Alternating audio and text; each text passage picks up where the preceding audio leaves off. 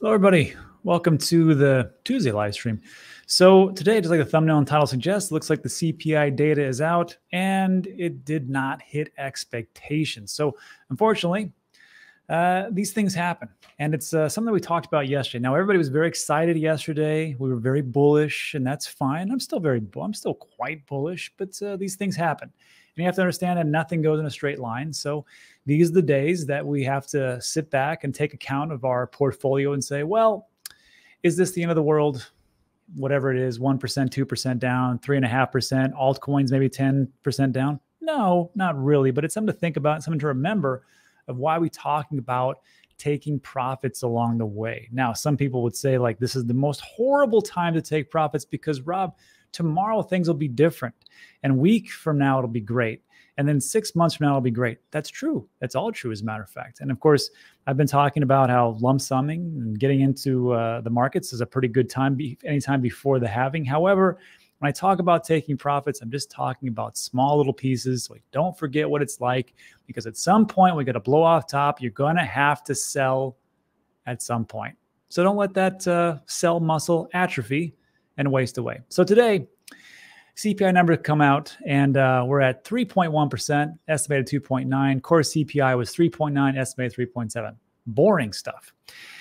But it is essentially what moves the markets, little bits here and there. So we'll get to some more bullish stuff in a bit, but we have to have balance. This was a great piece from Barron's. Inflation rose by bigger than expected 3.1% in January. Here's what we have. So the latest reading of the CPI released today at 8:30 in the morning showed the annual rate of inflation dropped less than expected to 3.1%. So here's the thing, you have to remember this, everybody, is that we are dropping as far as inflation goes. The Fed is doing its job. I know everybody hates them, but hey, they're doing their best for the actual tools that they have.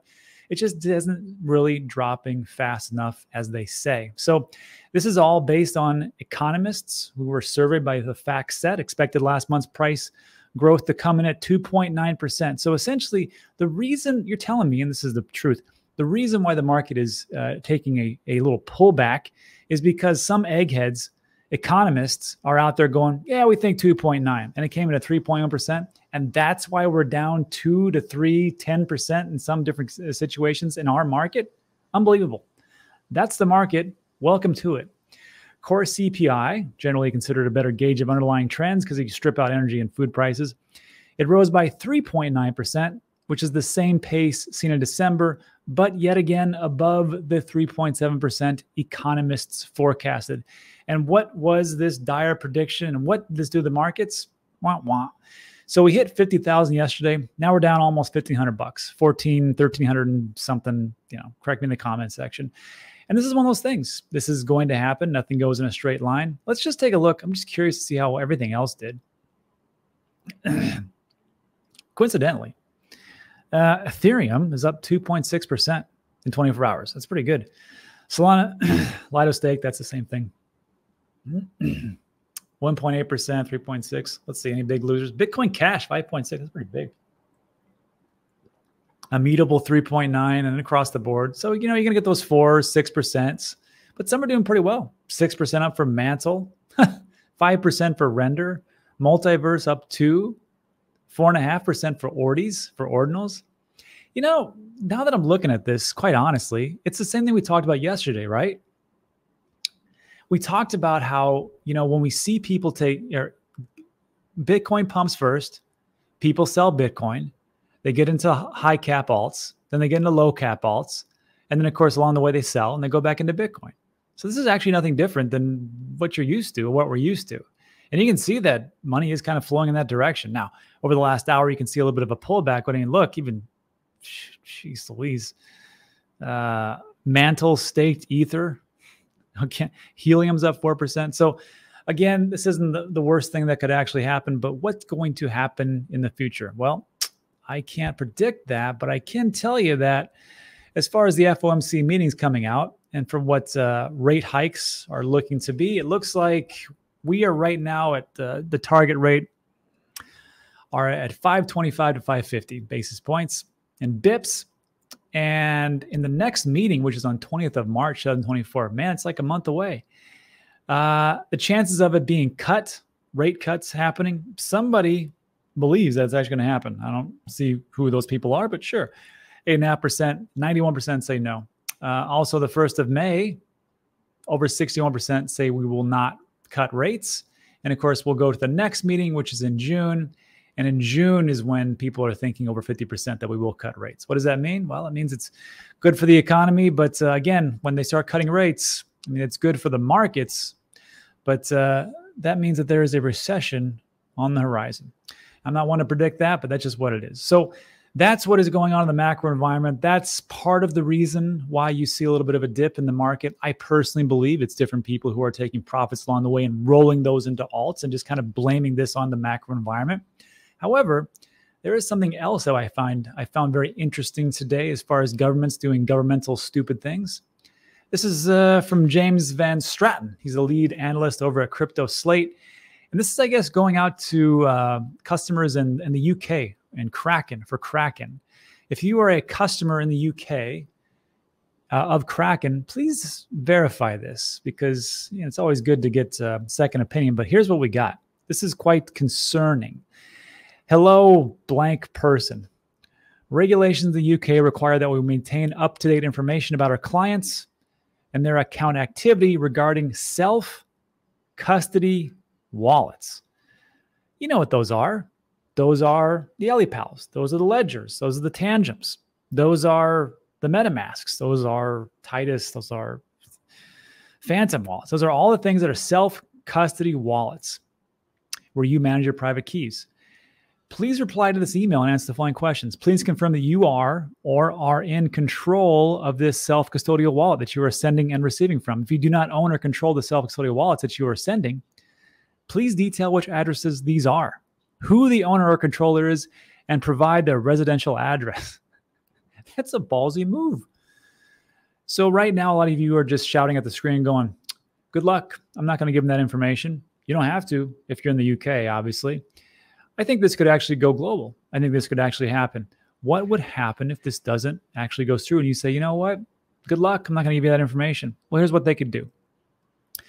After you reply, our support team will make sure to clarify any questions you have. If we do not receive a response by February 23rd, we will have to place a lock on your account until we obtain the information we requested. Thanks for your cooperation and have a great day, essentially. So what this means is this. You're either going to give them the information or they're going to shut you out of Kraken. And that is just a centralized exchange type of thing. Now, moving forward, that could also happen with Binance. If you don't remember, the U.S. government essentially didn't take down Binance, but they did take down CZ, and they had him in the courthouse. And they essentially pled guilty to AML and KYC mishandlings. And actually, his hearing or his sentencing was pushed back later. So right now, the U.S. government does have their tentacles in that. I see a problem coming in for self-custodial wallets. And I've said this before, and I'll say it again. Centralized exchanges are not the solution. DEXs are the solution. Now, on and off ramps, it's anybody's guess. Very hard to shut down everything. I do think that when you do these things in these countries, it just creates a pocket. And then it creates a vacuum for the other countries who are above and beyond and say, okay, we get the value added proposition for Bitcoin and crypto and digital assets. So if you're going to do that over there, UK, we're going to let our other customers do this thing, and we're going to allow you guys to do any kind of trading and buying and selling of your different assets that you have and come this way. So UK can do that. America can do that. Canada can do that. Have fun. But in the end, it's really going to come down to the people that are going to decide what they want to do and where they want to go. Good luck, governments. Best at you. Anyhow, let me show you think about that in the comments section. So we talked about some somewhat negative things and kind of disprove them. Now let's go into a little bit of craziness. I don't like to do these things too much as far as price predictions, but it was quite appealing, and I thought it would be relevant today as we talk about the negativity. Bitcoin all-time highs. So this was a good article from Cointelegraph. Bitcoin OG, who called 2021 all-time high, sees 600K Bitcoin price by 2026. Let me say that again and try not to cough too hard. Bitcoin OG, who called 2021 all-time high, sees a 600,000 Bitcoin price by 2026. Before we go on, I'm not saying that Bitcoin's going to hit 600K. I think it will appreciate. I think it's going to be somewhere. My price prediction is this: Bitcoin will be somewhere between $5 and $500,000. Somewhere in that area is where Bitcoin will be. I learned my lesson in doing price predictions. I think they're ridiculous, but the factors behind them are quite compelling. So who is this masked OG? This is Tur Demeester. Nailed it. He's reports at Adamant Research. He's on the board of the Texas Bitcoin Found, or TX Bitcoin Found, I should say, not Texas. Blockstream, Unchained.com, and Anchor Watch. And he's been in the crypto digital asset, mostly Bitcoin space, for quite some time. And this was the article they're referencing. And when I first read this article, I'm like, was this today? Because he says, Tur Demeester says Bitcoin price above 50K, not insane at all. And I'm like, I thought this is what we're talking. What didn't we just 50K yesterday? But no, it's May 19th, 2020. And before everybody starts to scoff and laugh, let me remind you around this time of what was happening. So here's what he says. Actually, no, I shouldn't say that. Let me go over here. This was on May 19th, 2020. You know what the price was back in May 19th of 2020? It was $9,760. And this was right after the cerveza sickness and around March 15th or 16th, when we were flying high at 10,000 on February, which was right about now in the 4-year cycle time, and plunged all the way to $5,000. Imagine losing 50% in what? A day? 2 weeks? Yeah, that's not fun. But that's the market.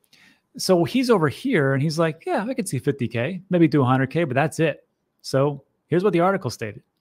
He says, I think a price target of like 50K is not insane at all. I would even say between 50 to 100K. And that's for this piece. And he put out nice little parts as far as TA, accumulation, reaccumulation. 12 months ago, Bitcoin broke out of his accumulation phase. Reaccumulation started to break out of this band, will ignite another parabolic rally. So that was his call for that cycle. And I'll be damned if he wasn't correct. And I will remind you, remember in 2021, we had everybody, even myself, thinking that 100K was pretty low.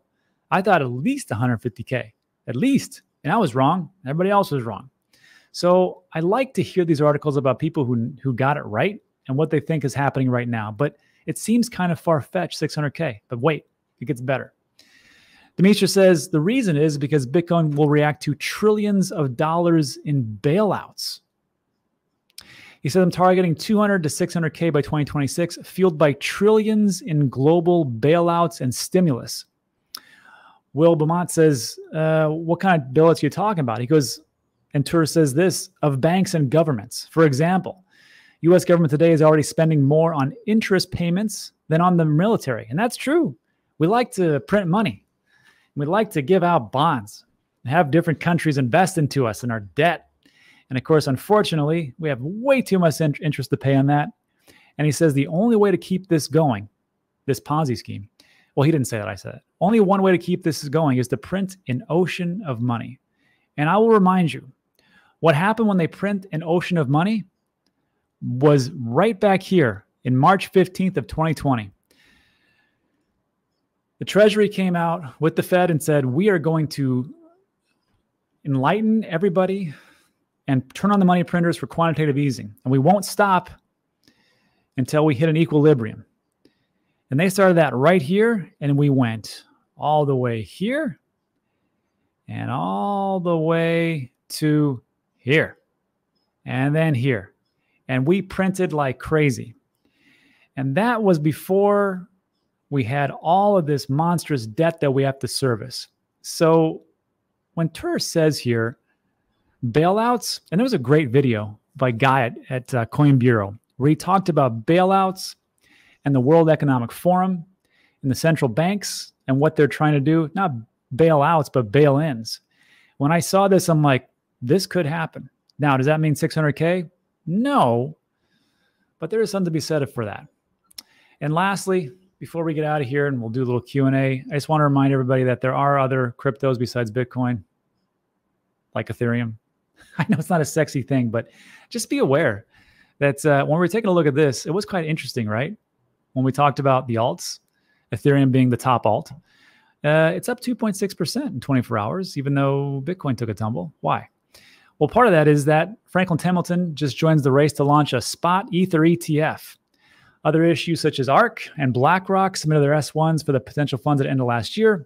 Franklin's also interested in staking the ETH held by the proposed fund, and a decision on the spot ETH ETFs is expected in May. And also, Hester Pierce, Crypto Mom, as she is called, for the SEC, has stated that when they are taking a look at these ETFs, they're going to go by precedent for what happened previously for the Bitcoin ETF and apply that to other ETFs for other cryptos and digital assets. And ETH is on the block. So we'll see if that gets approved. And that could be one of the reasons why things are going pretty well for Ethereum. Now, me personally, I think if you've been here for quite some time, you probably understand that there's maybe some other opportunities out there. I can't tell you what those are. I'm not a financial advisor or your dad. But I think traditional markets are looking at Ethereum and going, yeah, let's get into that. But I think some of us might know something else beyond Ethereum. And I think we're going to front run them just like we front ran them with Bitcoin, just like we're going to front run them with Ethereum and moving forward. That's it for today. So look, if you like today's video, give it a thumbs up. Consider subscribing. Everything we talk about is time sensitive, especially moving so fast into the halving April 20th.